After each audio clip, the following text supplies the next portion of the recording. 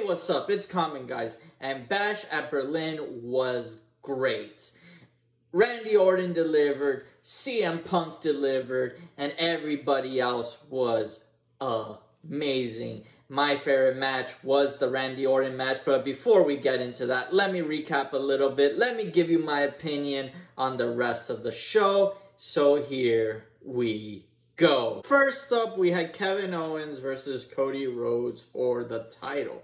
And let me tell you something, going into this match, they were trying to play up that Kevin Owens is going to turn heel like he always does. But I was always of the camp that didn't really like this angle, and here's why. Kevin Owens has been fighting the bloodline. He has teamed up with Sami Zayn. In my opinion, he has turned permanently babyface. Sure, he can have a heel run, but to go heel against the ultimate babyface Cody Rhodes, I think hurts his image. And going into this match as well, I knew Randy would eventually come back to SmackDown, and he's going to need a tag team partner, as Kevin Owens would be heel. Randy right now is at the ultimate heel phase of his career. It wouldn't make much sense. So going into this match, these two men should have just been delivering wrestling goodness, and they delivered. I'm talking about Kevin Owens escaping out of Crossroads, Kevin Owens giving stunners, Cody trying to finish Kevin Owens with the Crossroads, and Kevin Owens just kicking out. But it eventually gets to the point where we go back to where the story was going, which is whether Kevin Owens is going to turn heel. And remember, going into this match, Cody had a hurt knee. So, when it came time to Cody playing up his hurt knee, Kevin Owens sees an opportunity to jump on it and claim the victory.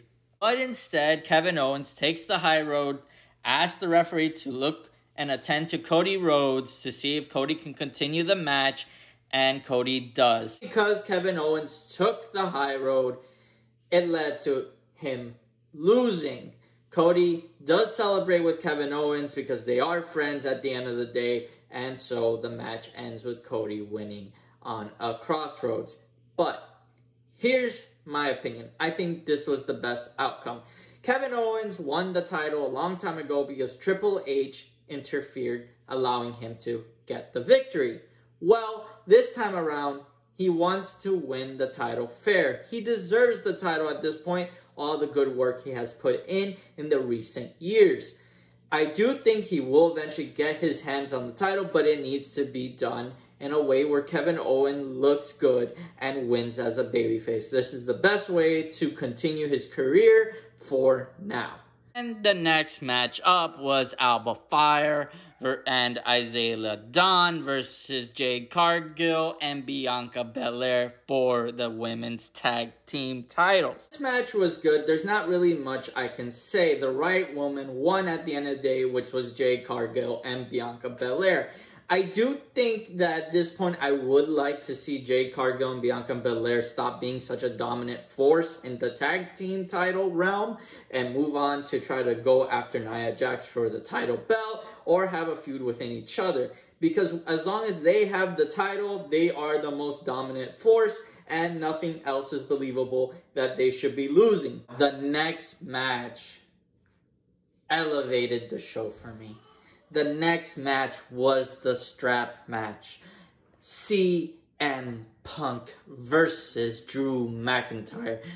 And I gotta admit something, the crowd got me into this one. Because when CM Punk's music hit, they went insane.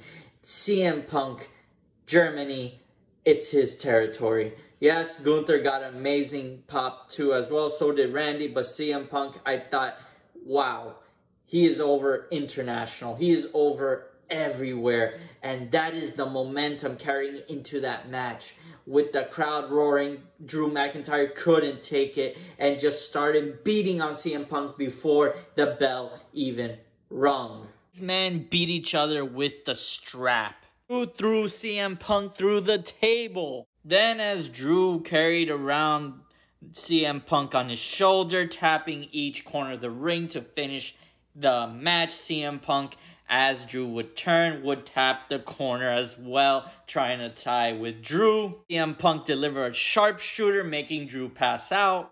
CM Punk delivered multiple go-to-sleeps on Drew. Drew's unconscious body, CM Punk grabbed his bracelet back. Without a doubt, this match was better than the Seth Rollins, Drew, and CM Punk match. This match delivered on every level.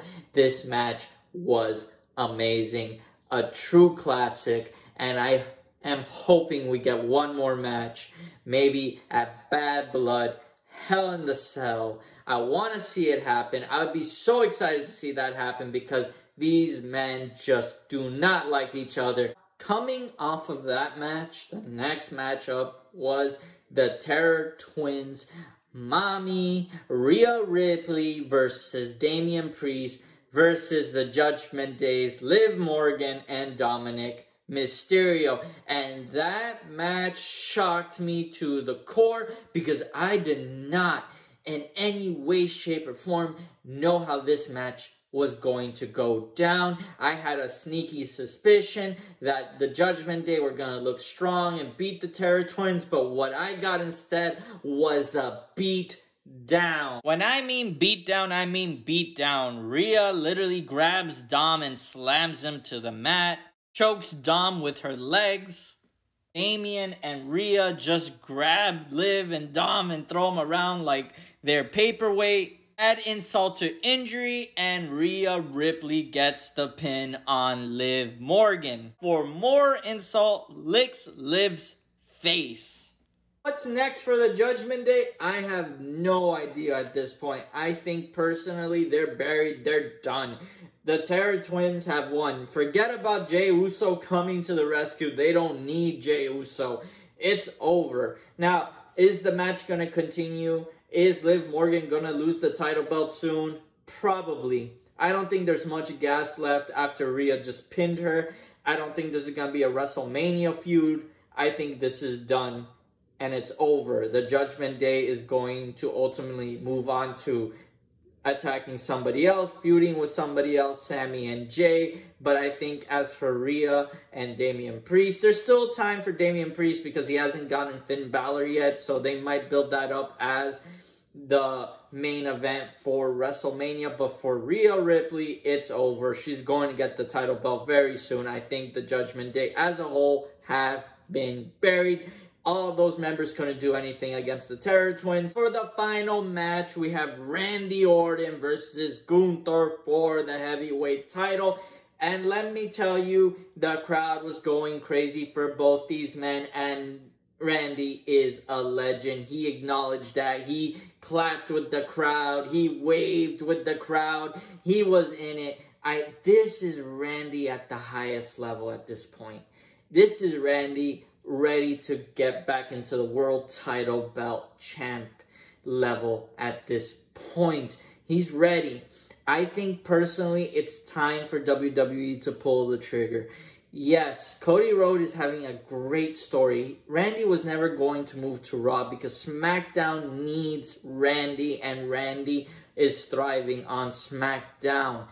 It's time to pull the trigger and give Cody his match against Randy, have Randy ultimately win, because after his match with Gunther, there is no way you're going to tell me that Randy is not ready once again to be a world champion. Gunther was trying to work in his chops, but Randy was smarter than that. He worked on Gunther's arm to make sure that Gunther could be beaten. Randy was tactical throughout this match, physically trying to just hurt Gunther as much as possible to limit the power of his chops. But Gunther kept in the fight, slowly working on Randy, slowly looking for opportunities where he could jump on Randy and try to choke him or put him to sleep. And then it gets to the point where Randy starts to get frustrated because Randy delivers an RKO out of nowhere and Gunther kicks out. Gunther power bombs Randy Orton, but Randy does not stop for nothing. He just keeps kicking out, but Randy Randy eventually makes Gunther get out of the ring all sweaty and tired, and Randy drops Gunther on the announcer's table, thinking that the match was over. Randy just does his pose and the crowd goes wild.